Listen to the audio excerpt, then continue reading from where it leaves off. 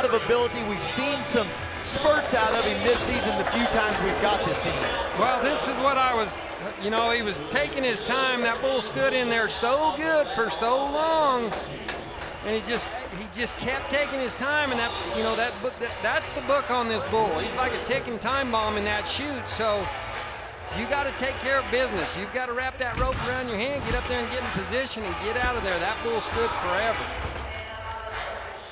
Hostage the bull, as Ty explained what could go wrong and what did happen. Meanwhile, he's got big Brock Radford, his great friend, the fellow Canadian rider who's also an alternate, keeping him safe. Chad Berger there, Corden McCoy, the stock contractor, former PBR riding great, also there right around the chutes. Looks like Rubens Barbosa in the jean shirt. Whole cast of characters down there trying to help Lonnie West get safe. Now this time, see, this bull's back to standing, and you know, I'm not saying it was his fault. I'm just saying don't press your luck in there. As long as he's standing up, you know, and really, when you try to get in too much of a perfect position, even on some of these bulls, especially in this round, they're so big in that chute that even when they're standing good, sometimes you can't get up exactly where you want to be. The thing you got to remember is you're not going to hold that position anyway.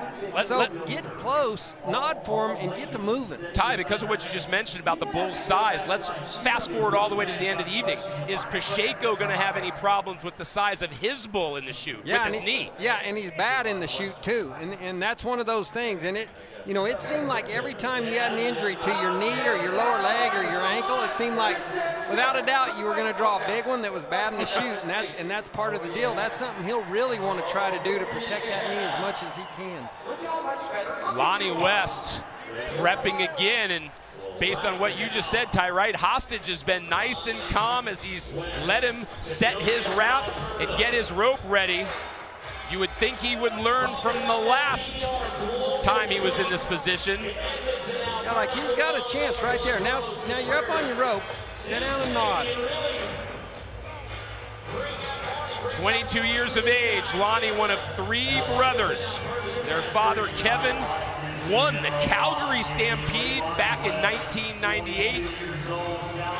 It looks from what I can tell, the best I can tell, there it is on the clock. I think say the bull must be squatting just enough that the judge hadn't decided to put him on the clock, but there he went. Oh! All that prep turns into some horrible aftermath for Lonnie West. A brutal buck off, and then he got run over. See him jerks him forward, pops him back. I mean, this is, that bull there, sometimes you see a bull pull a foot. That one didn't pull a foot at all, and that's close 2,000-pound bull right there. Not only did Hostage, right, have a couple contacts on the way up and over, but then he came at him with the hooves, and then even went back at him when he was able to focus on him again. Ooh, right into the middle of the vest, rolls over top of him with the left side. The bullfighters all there trying to clear the space as best they could. Meanwhile, sports medicine now out attending to the Canadian rider who in his first attempt, remember, the whole reason he was in was because of the horrible accident to Ryan Dirtiter last night.